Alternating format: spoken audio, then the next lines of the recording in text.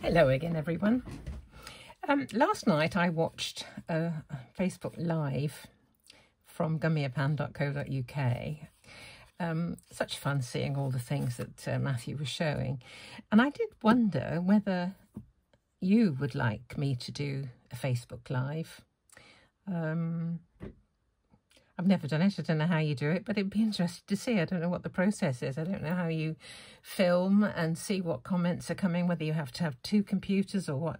I think I'm going to have to do a bit of research, but I'd be interested in knowing your thoughts on the prospect, shall we say.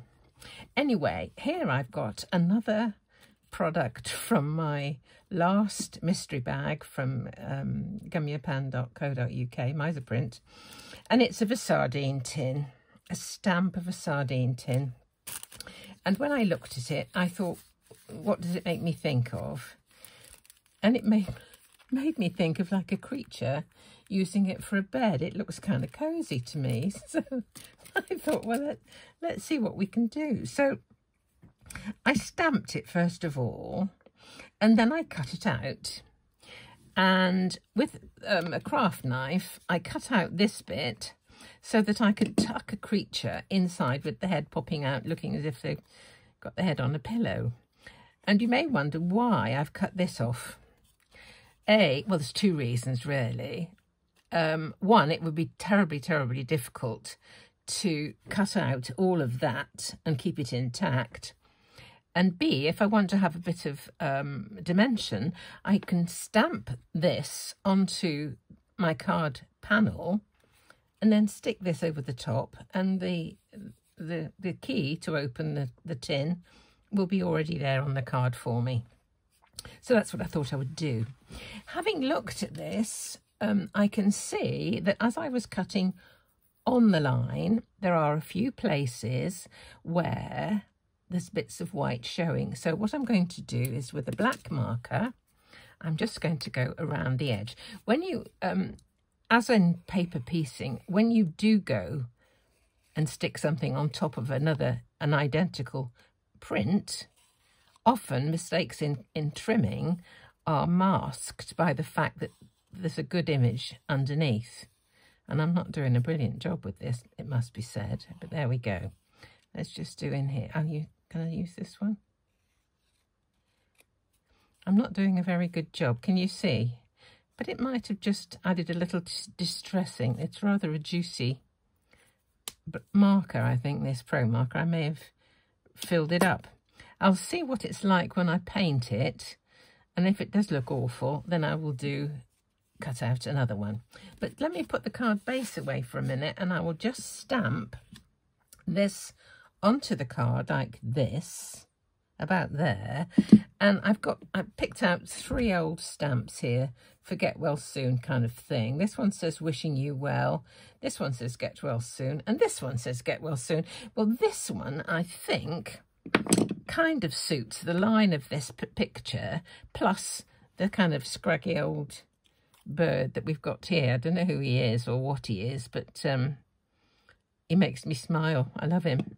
So we have to stamp this, we have to stamp that. So let me do that first, and then I'll colour that in. And if it doesn't look any better, then I'll have to do another one. But we will see.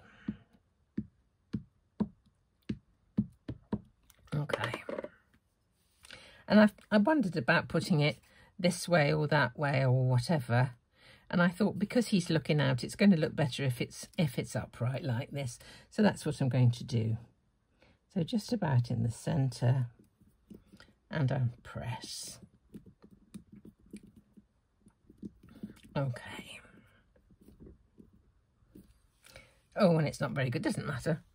That's the bit that's important, because this is going to go exactly on the top like that. So it doesn't matter about that bit there. Okay, let's just put that one. No, I won't. I'll do the sentiment next while I've still got ink around.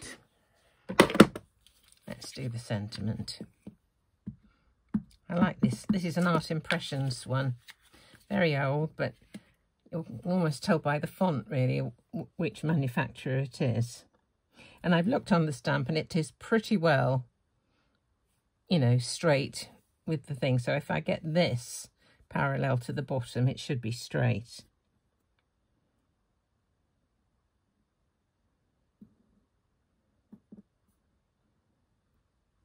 There we go. Looks okay. Very good. Right. Now, the next thing I want to do is just to colour my sardine tin and then sort out the bird. To colour this on here, I'm going to use this silver marker. I've got a set of 3 of these from Crafter's Companion to Spectrum Noir, and I'm just going to go very gently into here. Can you imagine how difficult this would have been to cut out? There we go, it's done. Right, now let's colour this. And what I want to colour this with is some paint. I've got my acrylic paints out here. So I'll put that on one side for a moment. And we'll see if we can colour this. Let's take this off here.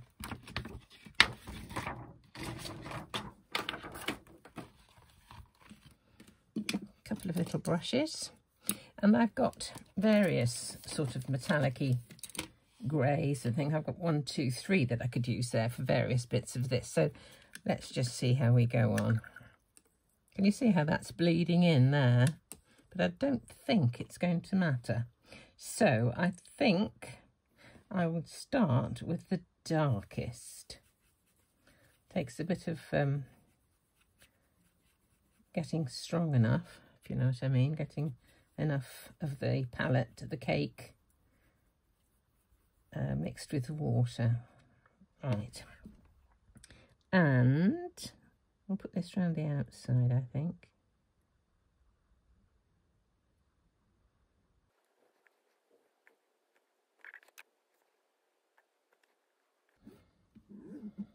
Now I'm going to put a bit of shadow under here.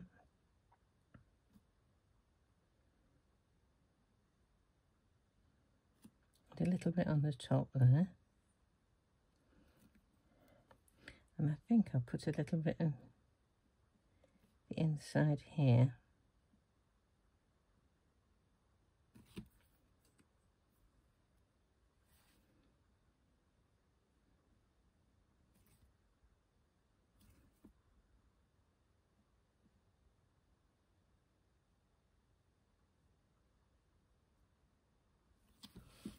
Now I'm going to use the middle colour.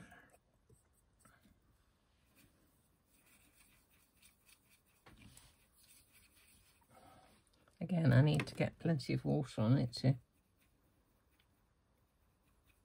activate the colour. Okay, now let's do this.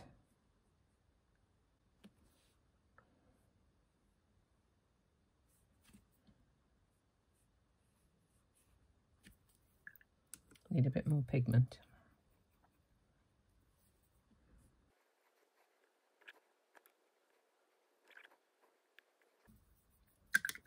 Okay, now I'm going to use the lightest colour.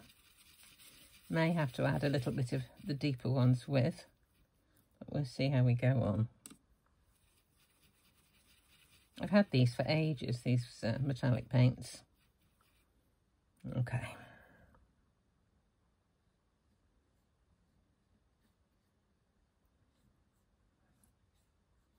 Can go over both with this. There. How do we look? Not too bad, I don't think. There's our tin. I think I need just a little bit of the medium colour just to tone down this bit here. Just a little bit. That's better. That's a lot better.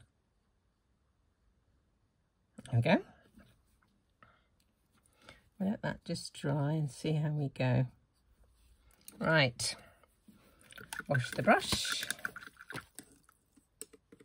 Now I'm going to colour the bird, and I've cut 3, because my idea is, well, I did about 3 and I've lost 1. How do I do it? Oh, there it is. Goodness me. Right, 3. 1, 2, 3. What I want to do is to have the bottom one complete. The neck, let's do it on the blue and then you'll see it better. The bottom one complete. The next one with the eyes out so that the eyes look recessed on the bottom layer, and then the last one I'm just going to cut out the beak and stick the beak on top so it's sticking forward just a little. So let me see if I can get those bits out. I'll just try with that's the one I'm going to keep complete. So I'm going to colour his eye. Let's just do that first. Colour the eyes first of all. It doesn't matter that it's going everywhere because the surround is going to be covered by the next layer. So let's just get the eyes out of this one. If I cut that, then the nose will fall off, won't it? Let's just do this. Whoops. There we are. Eye out. Eye out. I don't know if you can actually see what I'm doing, but there are just tiny little places where these pieces are attached, and with just a touch almost you can just remove them. Okay, so that's the next layer. So this is going to be the colour of him, and I thought, as he's not feeling very well, I thought I'd do him kind of greenish sort of colour.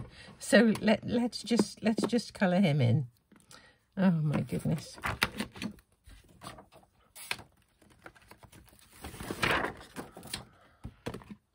Right, here's a green. Just do this one, and I can colour over the beak because I'm going to put another layer on top, so you know he'll get the right colour on the top layer.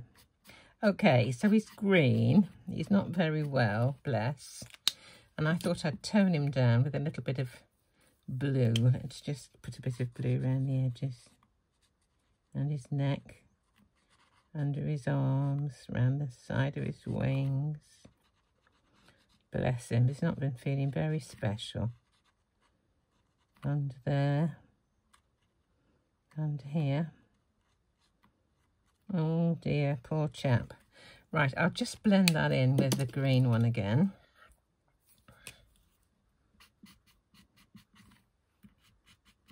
Oops. There we go. I'm not bothering at the bottom of him because he's going to be tucked in the bed. He's going to be tucked inside.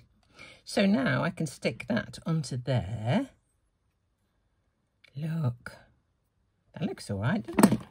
So let's just do a little bit of gluing and stick these 2 layers together.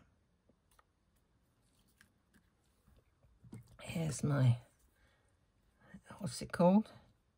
Beary Art. Right. I don't want any on his eyes, obviously.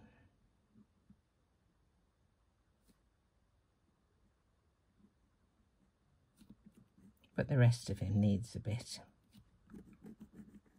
It doesn't matter about the feet actually because they're not going to show. Okay. Pop this on the top.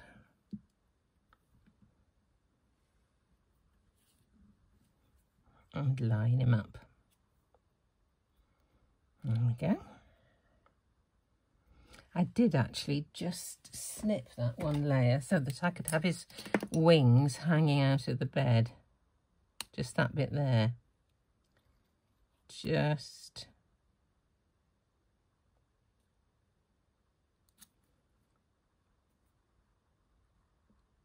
There. That's enough.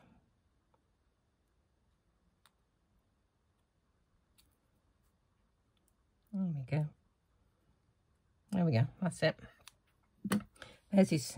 Now I just want to cut the beak out of this one, and it's going to be quite simple. This is just one little snip at the top.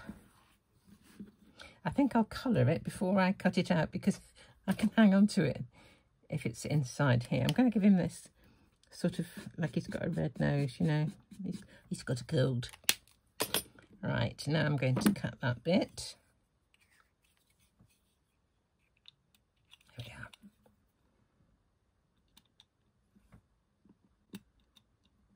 There we go.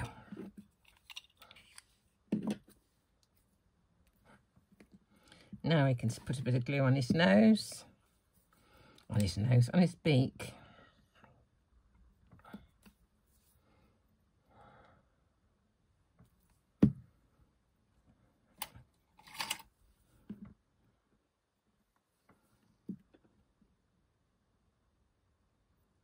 There we go. I'll just give the pupils of his eyes a bit of a dot. That's too fat. Oops, threw that one on the floor. This one will do.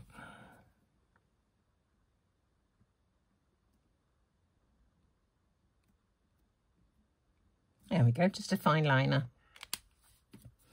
Right, now he is going to go in here. So where is my card front again? Here it is.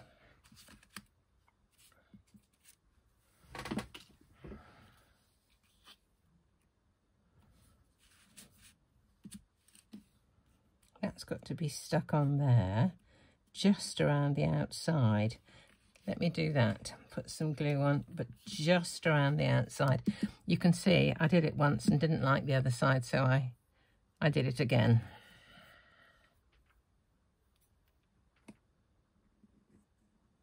This little gizmo was made by Anne from New York State's husband.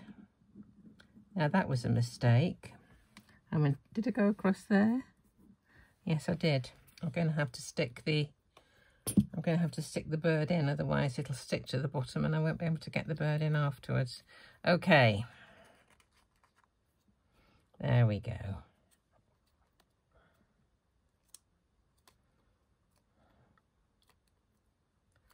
Right.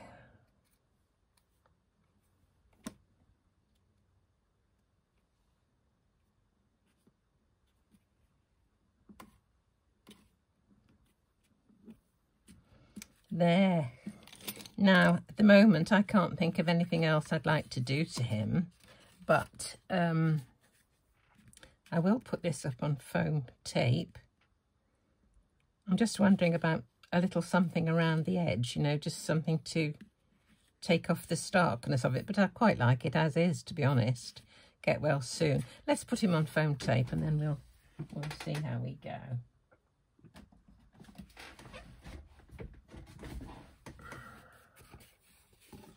I can find the end. Here it is.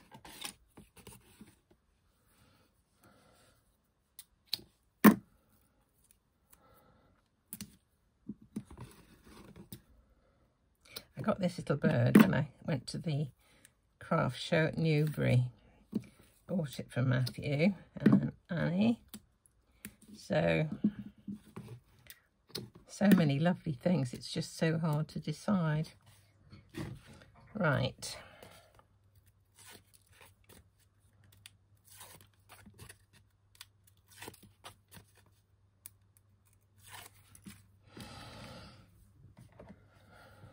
Just a little glue stick.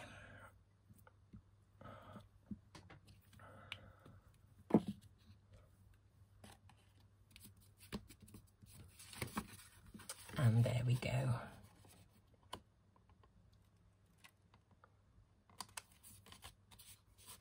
I did wonder about putting a kind of a pillow in, really, but that's the reason why I put the glue stick on. It wasn't quite in the right place.